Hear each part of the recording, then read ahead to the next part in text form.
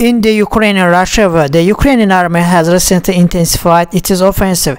The Ukrainian army, which has been on the defensive for a long time, has continued to make advances on several fronts, while also attacking critical targets of the Russian army.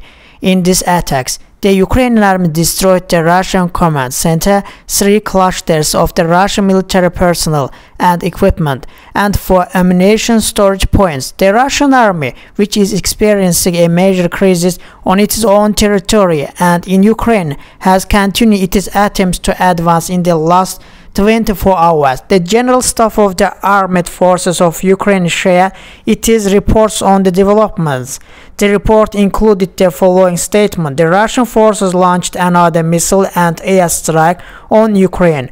On June 25, the enemy launched a missile strike using 6 S-300 anti-aircraft guided missile against civilian targets in the Zaporozhye region on Ukrainian territory.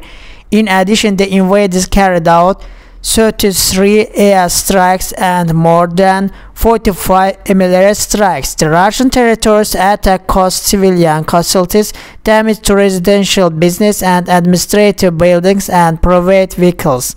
The probability of missile and airstrike across Ukraine remains very high. The enemy concentrated its main efforts on the Liman, Bakhmut and Marinka regions, with 36 clashes taking place in these areas throughout the day.